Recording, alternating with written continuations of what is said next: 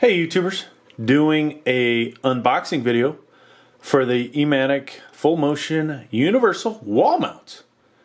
This features tilt and swivel articulating arm, as you can see in the picture.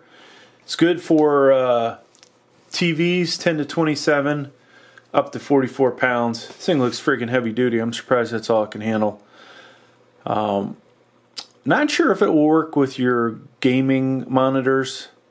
That's kind of what I had hoped to use this for.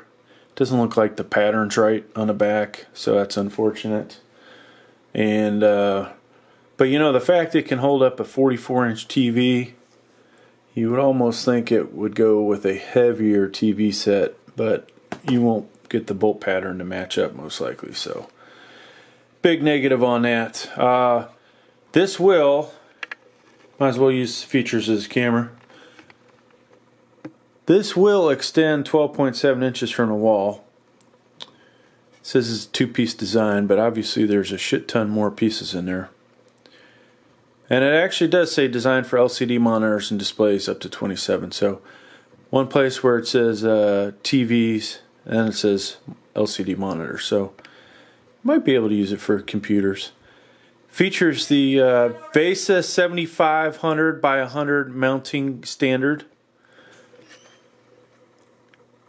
And allows you for 15 degrees plus 15 minus 15 tilt and 180 degree pan swivel. So let's go ahead and open it up. Shit's just kind of thrown in here, it looks like. Alright, so first we see that's the mounting plate for the back of the TV. Two different sets of bolts, it looks like. Here is your hardware. You've got miscellaneous machine screws, most likely metric. Then these for drilling and screwing into drywall. Excuse me. Obviously you're not going to drill with these, but you could, I guess, if you wanted to. Always smarter to pre-drill your holes before you drive something like that into them. Alright, so then we have the gizmo itself, which it feels pretty sturdy. Feels pretty sturdy. Alright, so there's that. And for size reference, here's a Blu-ray we'll put in front of it so you can see. There's a little cap that was in the thing. Who knows what that went to.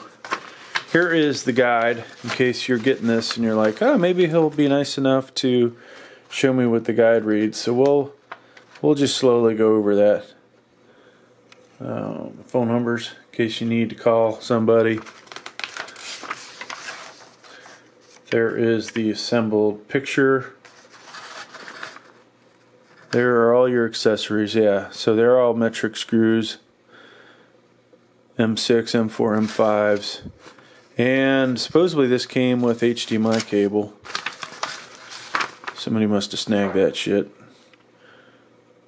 Alright, there's another view of it. The pattern. Mounting the plate to the TV. How you would actually locate the studs. Mounting the hole. Pretty good. I should almost make a video about this. Alright, so that's all we have for this video.